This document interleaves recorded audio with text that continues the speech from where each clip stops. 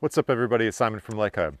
Today I am just southwest of the Oklahoma, Arkansas, Texas line at Wright Patman Lake. Wright Patman Lake is about 20,000 acres. There's about 170 miles of shoreline, a 40-foot max depth. I'm going to tell you, if you're an outdoorsman or outdoorswoman, this is a great lake. Between fishing and hunting, this is a sportsman's paradise. This lake was originally built in the 1940s and 50s by the U.S. Army Corps of Engineers. It was originally called Texarkana Reservoir. It was built mainly for flood control.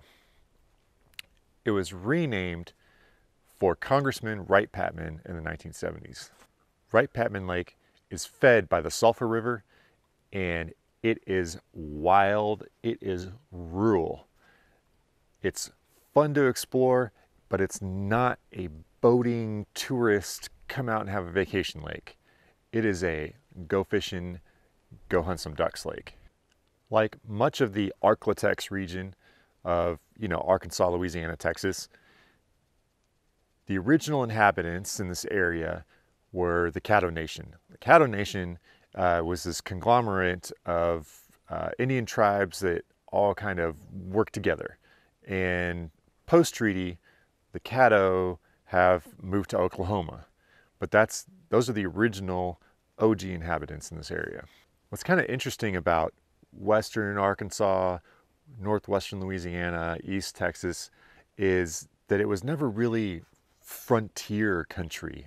It was kind of like this kind of no man's land for a long time.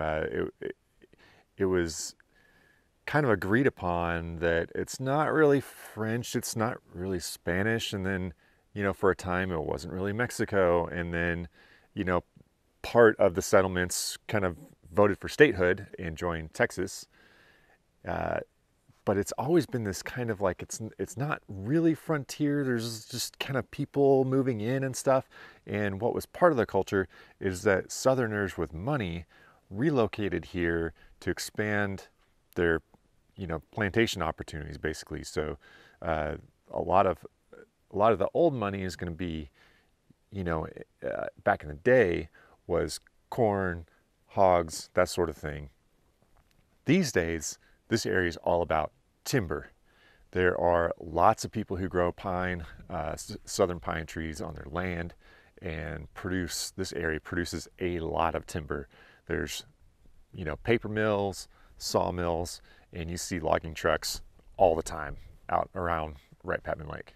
Now, as far as the scenery around the lake itself, a lot of deciduous trees. Late fall, we're coming into winter, and so not a lot of green going on. This lake is really, really, really pretty when everything's green, because a lot of times you'll have fog on the lake, and it looks really, really scenic. It's really cool. For fishing, great fishing lake. A lot of people fish this lake for catfish, especially locals. Love this lake for catfish. Been told, haven't tried myself, but been told that they have a unique flavor because of the Sulphur River. Don't know how different, and don't know in what way, not yet. Maybe I'll come out here in the springtime and fish.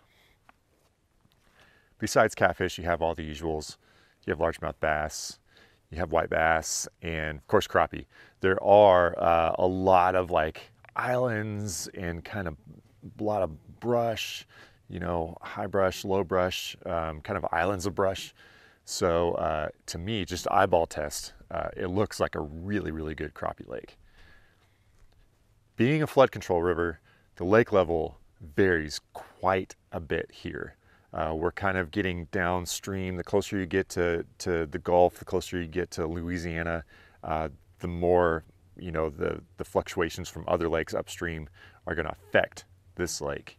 And so because of that, the fishing changes all the time, right? Because if your lake level changes, then your depths change, and then the structure at those depths change. And so you really kind of have to be on your toes if you like fishing. Shore access is pretty limited here. Again, it's a rural lake. There are boat ramps. I'm standing on one right here. It's unimproved. It's a dirt boat ramp, and it's muddy, so you kind of got to watch it. But really, if you can get on the water, that's the best way to enjoy this lake, whether you're hunting or you're fishing.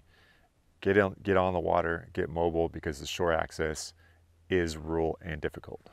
Wherever there is access, there's often a boat ramp. So there are lots of boat ramps, but they're just not, you know, big slick, you know, marina boat ramps. You know, it's a way to get your boat in the water. And that's it, nothing fancy. There are lots of hiking trails around here if you're into that. It's just a matter of, you know, when and where and all that kind of stuff. They're kind of, you know, again, dispersed. It's Army Corps land. There's a lot of places where people have even kind of made trails just for the purpose of access or hunting, or even, you know, kind of four-wheeling. So there are official and unofficial trails. There's lots and lots of land to explore, like to the tune of like 70 to 80,000 acres of land to explore around here. A lot of it is huntable through the Army Corps of Engineers. And of course, on the lake, it's a really awesome bird lake. So bird watching, lots of bird activity on the lake. Waterfowl, really popular spot for duck hunting, especially for Texarkana. And I personally, I hunt deer out in this area, and I've seen bald eagles, and that is a sight to see right there. So if you're the outdoors sporting type, come on out and visit Wright Patman Lake in Northeast Texas. Catch some fish, bag some ducks, have some fun outside, and we'll see you out there.